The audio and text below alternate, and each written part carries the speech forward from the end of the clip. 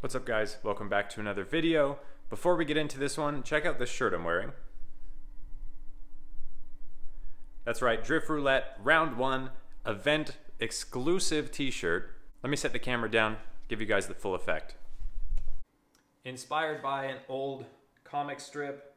This actually is a comic book character, Roulette, from, I don't remember if it's DC or Marvel, but a big shout out to Bailey, aka Cat Daddy. He's the one who designed this whole thing. And it turned out really sick. If you guys want one, sign up as a driver down below. It is an option to add a t-shirt and a sticker that will kind of have the same style as this shirt, or be at the actual event. If you show up as a spectator, I will have a few extra t-shirts. I definitely won't have a lot, so if you get there, be sure to find me and get one for yourself. I think these turned out sick. Let me know what you guys think. I hope to see you guys out at Apple Valley on June 3rd. That is coming up quick. So if you haven't signed up as a driver, be sure to do so. The link will be down below. Otherwise, I hope to see you out there as a spectator. As always, I will be giving ride-alongs, and so will a lot of the other drivers. We have a really cool list of vendors coming out. We've got a food truck, a coffee stand. Logan from Defined Wraps will be there. We'll be giving away a trailer, thanks to IE Trailer Repair. Nasty Gloves will be there. Andy's Tires will be changing tires all day. But anyways, I'm sure you guys have heard me talk enough about that event in pretty much every video, and that's because I am so excited to be hosting my own event. It's turning out to be a really cool one. I'm so happy that I've got so much support from you guys, and I think it's gonna be a really fun event. But anyways, I'm gonna change into a shirt that I don't mind getting dirty because we do have some more work to do on the Z. So let's get into it. Okay, I wanted to show you guys a little bit more detail on the shirt because I'm really stoked on how this came out.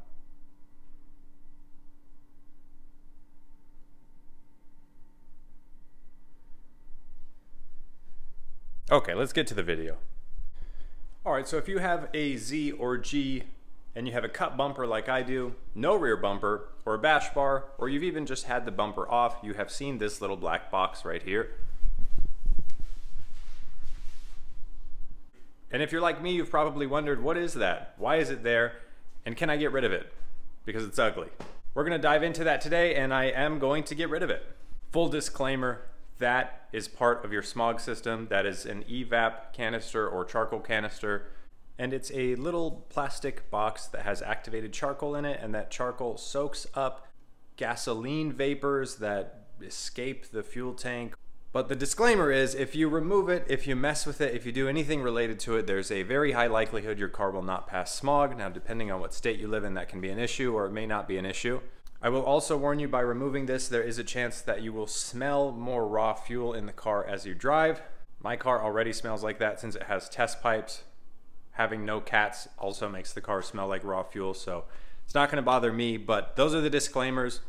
Don't do this and then think your car is gonna pass smog, especially if you live in the state of California. This thing has long since been past the point of passing smog, so I'm definitely not worried about it now. Every day it gets closer and closer to being a full-blown race car and less of a street car. So I figure, why not remove this ugly thing on the back, because I sure don't like looking at it, and it'll probably save a little bit of weight getting rid of it. Let's dive into what it actually takes to remove it, what you have to do to keep the car happy, and are there any benefits of actually getting rid of it, other than just the aesthetic of it being gone. All right, now in terms of benefits, there aren't really any other than just getting rid of some extra clutter on the back, a little bit of extra weight. You can actually clear up some wiring in the hatch, because that's where the plug goes for that. And if you want to get crazy, you can actually remove the lines that go all the way to the front. I won't be doing that just because that's quite a bit of work. But other than that, there's not really a huge benefit. Like I said, I just don't like the way it looks off the back of my car. Now in terms of downsides to this, the biggest one is you won't pass smog, right? I already mentioned that. So if you live in a state that requires that or is really strict on that, you won't pass. The other downside is you will smell a little bit more of raw fuel. The main job of this thing is to scrub the fuel vapor smell out of the air. That's what that activated charcoal does. And it doesn't do that while the car's driving. It does that when the car's sitting. Or rather, that's when the vapors would be there, and as it's driving, they're kind of just working their way out. So you're not gonna really notice it driving down the street, but you may notice it sitting at a stop sign, or even having the car sit in your garage. You might just smell it a little bit more. So like I said, I wouldn't recommend doing this if you daily drive your car and you need it to pass smog. But in the case of this thing, like I said, it's getting closer and closer to being a race car. It'll eventually end up with a different motor and a cage and no interior and all kinds of other stuff, so the smog is the least of my worries. I'd rather not have the ugly thing hanging off the back there. Plus this next event I'm gonna drive, I believe, is gonna have some K-rails, and I already know I'm gonna wanna drag the bumper on that, and with the location of this thing, it's definitely in the line of areas that may get hit, and I don't really want it to blow up. I'd rather it just be taken off nicely and be thrown away instead of having it shatter on the track and me have to kind of like ghetto fix it by plugging up some lines and things like that. So call it preventative maintenance, if you will. Now coming up under the car, it's pretty easy to see what needs to be removed. It starts with that metal shield that wraps around it. We've got 2 or 3 lines that go to it, and then the actual plastic canister itself. So I'm going to start by removing this metal shield. It's just held in with a couple of different 10mm nuts and bolts. So we'll yank that off and see what we're working with. All right, with the metal shield out of the way, we can see what we're dealing with here. So we've got 3 different lines coming in. This one wire harness, actually maybe there's 2 wire harness it looks like. And this canister that has, looks like 3 chambers. It's kind of an interesting looking thing. So we'll unplug these lines, unplug these harnesses, and then yank this canister out. Now another reason I wanted to remove that is because aside from it being unsightly, it is right behind the rear wheel, which is constantly turning at a high rate of speed, throwing chunks of rubber, dirt, debris, and other things right behind it, and that little box is getting absolutely blasted, and it has held on to a lot of dirt, a lot of tire, and a lot of other junk in that area. So it was definitely a dirty little spot, and I like to keep my car clean. I power wash the underside after every event, maybe not like all the way under there, but you know, all the suspension components and a little bit of the engine bay, and I try to keep it clean. That way it's easy to work on whenever I do have to work on it. And that was always an area I couldn't clean because there's just so much junk in there, and it was always this little corner of crust, and I'm happy to get it out of there. Anyways, I have it out. It's there on the floor. So I'm going to toss it on the scale and see how much weight we're saving. Again, that wasn't the priority here, but it's a small benefit. Again, all we did was remove these 3 hoses and these 2 little clips there, and then this thing came right out after I took out 2 more bolts that held this metal tray on that the canister actually clips to. And of course, we have the metal shield as well. You can see how filthy that is. That's what I was talking about. All right, let's toss this on the scale. 7 pounds, 4.7 ounces. So call it 7.5 pounds. Decent little chunk off the very back corner of the car. Another benefit to getting rid of this whole thing, I had mentioned I wasn't going to remove all the lines from underneath the car that go into the engine bay just yet, but when that time comes and I do that, the one specifically for that EVAP can is actually the biggest line underneath the car. And if you're ever going to run bigger fuel lines on a Z or G chassis, you actually have to remove that in order to fit the bigger fuel lines there. So there's another benefit there. For the wiring here, I just push this harness up through from underneath, and you can see here. So I'll just unclip it from this guy, and then I can take this little rubber grommet off. I'll probably clean this up and electrical tape it all together so it takes up less space. And then I can just zip tie it up out of the way, maybe like behind this little garnish or something, just so you don't see it. There's less stuff on the floor here. On road trips like Drift Week and the time I went out to Utah, I've had this trunk loaded up pretty good with spare wheels, tools, the jack, things like that, and it's all kind of getting thrown around, and it was definitely a concern that it was going to tear up one of these wire harnesses. So anything I can do to tuck them up out of the way so I can just throw wheels in my trunk and not worry about it, definitely gets a thumbs up for me. There's the finished product there. I actually ended up deluming it, rewrapping it in electrical tape, and zip tied it up out of the way on that little bracket down there. You can see we are left with a rather large hole there. For that, I actually ordered a factory rubber grommet plug from Nissan. I'll put the part number right here. If you want to order that for yourself, it was like $3, I think. So that'll fix that little issue there, and we should be good. All that's left to do now is to get under the car. I can pretty much get rid of the one vent line that goes all the way up to the engine bay. Again, I'm debating if I really want to actually crawl under there and get rid of the entire line, or if I just want to cap it off here and call it a day. And then I have to take care of the actual vent from the tank. Again, that was the whole reason that thing was there, is because the fuel tank does need to have some kind of vent in it. That way it doesn't get under vacuum as your engine is using the fuel. What most people do is they'll just put a little like breather filter on the end of it and just kind of tuck it up somewhere. So I'll probably end up going that route because it seems to be the easiest. But yeah, like I said, still debating if I want to take out that entire line that goes up to the front or not. I think I'm going to get under the hood and see exactly where it goes to and see if it's something I can easily reach. And if I can yank the whole thing out, might as well, because like I said, it'll be in my way when it comes time to swapping this thing and putting bigger fuel lines in it, which probably won't happen anytime soon, but it'll definitely happen. The following Thursday. All right, it's been a few days, but we're back to working on the Z because I have to finish up that EVAP canister delete that I was working on. So let's get under the car and see where we left off. All right, so we're under the car here, and we have the 3 hoses that came off the EVAP canister. This big one here is just a vent hose. It's actually clipped into this frame rail here, so we can unclip that and discard that. All right, so we got this big hose out of the way. Like I said, it was just held in with this funky little clip that was into the frame rail up there. So with that hose out of the way, we are left with these 2 here. Now this bigger one is going to be your gas tank vent. This is the one we need to keep. The soft line here goes to a hard line and then runs over and actually that way where it connects to the gas tank, kind of in the middle of the car. So we'll pick a good spot to cut that, probably use a little bit of this rubber line, and then end up putting either just a vent or a check valve of some sort in there. Some people say you should put a check valve in just in case the car ever rolls over. It would prevent gas from spilling out, but if this thing rolls over, definitely going to have other issues to worry about. That aside, this smaller one is going to be the vacuum line that actually comes off the intake manifold, which means this line is the one that runs from here all the way underneath the car and up into the engine bay. Now we can plug this one all the way in the engine bay and then remove this entire line, or we can just plug it here and call it a day. I haven't quite decided if I want to get rid of the entire line or if I just want to cap it back here and call it a day. Now obviously the more stuff I can get rid of, the better. It's definitely nice to save weight, and it would be great to make extra room if I did want to run bigger fuel lines. I think I talked about that in a previous clip.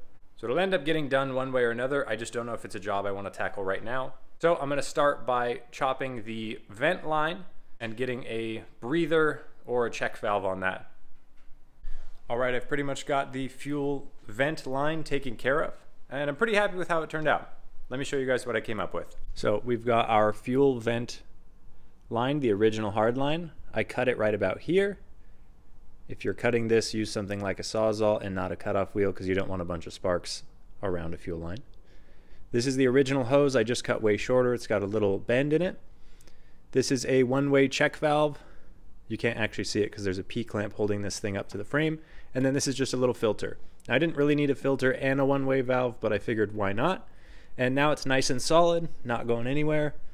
I'll probably spray paint this black just because I don't really like the chrome, but either way, I think that's a success.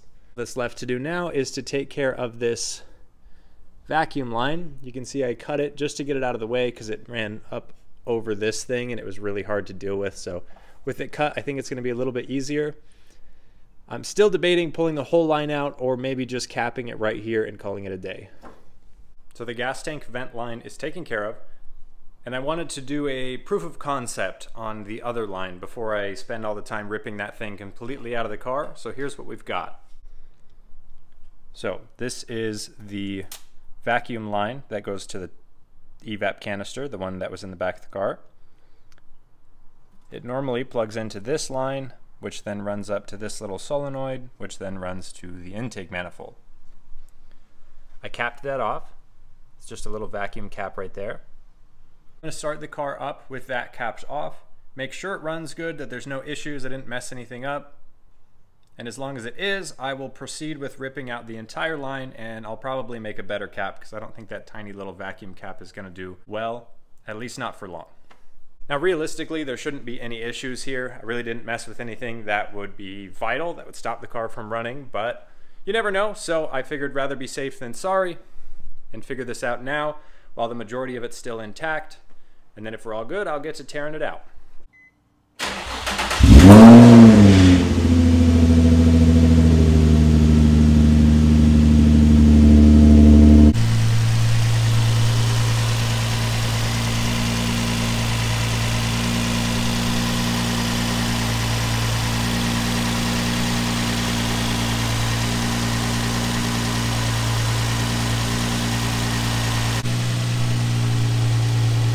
RIP headphone users, I forgot my exhaust was pointed basically right at the camera, so sorry for that one.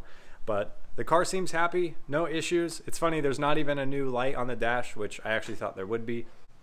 But I think we're good. So I'm gonna go ahead and try to rip the rest of that line out. There's no reason for it to be there now. I'll get a better cap on that, and then we'll call this job done. Kind of crazy to me how happy this motor sounds. If you guys have watched some of the past videos, you know that I've had some real questionable oil changes with this thing, and it still makes perfect oil pressure. It sounds great even on a cold start. Who knows how long it's going to last at this point, but I'm sure happy that it sounds this good, and I'm confident it's at least going to last me through these next couple events that I've got lined up. I know I talked about that a lot in the last video, but as a quick reminder, this Saturday, May 27th, I will be at Speed Metal presented by Terra Crew. That's out in Adelanto. That's going to be a really cool one. There's a lot of off-road racing and trucks and huge jumps and a drift demo in the middle of it all. The following Saturday, June 3rd, that is my own event, Drift Roulette. That's going to be the first time I'm hosting an event, and I'm really looking forward to it. The support has been amazing. I'm really hoping to see a lot of you guys out there. And then the next weekend, I think it's a Sunday, I'll have to double check, but it's on June 11th. I'm actually bringing this thing to a car show. It's the 8th annual Z Day out at Irwindale Speedway, and I was invited to be a guest there. I'm honored by that. I hope when I show up they don't think, oh man, this car is way rougher than I thought, because it is definitely not a show car. But that's going to be really fun. It is a Z-only car show festival kind of thing. It's going to be really cool to be a part of. So if you're in the area, definitely come out. Anyways, enough talking. This job is just about done, so I'm going to crawl under the car and get this last line out so we can call this done. Oh, there's no going back now. Got the line all disconnected and hanging down. Just trying to see how I can get it out from where it goes up under the tank. Success! Oh, hold on. Okay, that's better. So, got the line out from the engine bay all the way back to where it goes up and over the gas tank, with the clips that hold that line to the chassis, and just the way it's routed all the way up and over the tank, there's no real way for me to get it out while the gas tank's still in there, and it's definitely not worth dropping the tank for. So I'm gonna leave that little foot or so of line there and forget about it, because there's nothing really else I can do. But hey, still got a good chunk of stuff out from this car. Let me show you what we ended up with. Long stretch of line, some little small pieces, hoses, clamps, random things here and there. Is any of that weight savings worth it? No, not really, but that's okay. Better peace of mind of me knowing that at least I did the best I can at getting all that unused stuff out. Now let's do a little recap here. So would I recommend this? Well, it really depends. Do you want your car to pass smog? Then no, I wouldn't recommend this. That's the biggest thing, right? Definitely don't do this if you need your car to pass smog, because as I said in the beginning of the video, it won't if you remove this. Now this car already isn't going to pass smog between being manual swapped and test pipes and exhausts and a bunch of other stuff. It just isn't going to happen, and it's going further and further down the race car line anyways, so I'm not really worried about it. As far as the gas smell goes, this thing lives in the garage, and everybody's biggest complaint when they delete these is that it smells like gas in their garage, right? Because the EVAP canister doesn't do anything while you're driving. There's no fumes to trap while you're driving. When you are parked, that's when the fumes tend to accumulate. And so far, I haven't smelled anything, even with this running, and then when I turned it off and still in the garage, there was no excess fumes. At least nothing more than there normally is. Again, with this car having no cats in it. It's got a bit of a raw fuel smell regardless, so I don't think there's gonna be anything worse than that. And I'm pretty used to that already, so no biggie there. The biggest reason I wanted to do this is just because of my rear bumper cut. And the fact that you could see that big black box hanging underneath the bumper. It was kind of an eyesore, at least to me. And I know the more and more events I drive, eventually I'm going to drive one with walls, and I'm going to end up dragging this bumper against a wall, and the last thing I want to do is blow that little box to pieces, make a mess on the track, make a mess for me, and have to fix this thing at the track. I'd rather it just be gone, totally out of the way, not have to worry about it. But anyways, that's enough talking. I hope you guys enjoyed this video. Let me know down below. Is this something you'd do on your car? Have you ever even thought about it? Or is it something you already did because you have a cool engine swap or a fully built race car or something like that? Either way, give this video a thumbs up if you enjoyed it. I hope to see a lot of you guys out at one of the next couple events I'll be at. If you see me out there, come by, say what's up, Maybe even get a ride along, depending on which track day it is. Anyways, thanks as always for watching, and I'll catch you in the next one.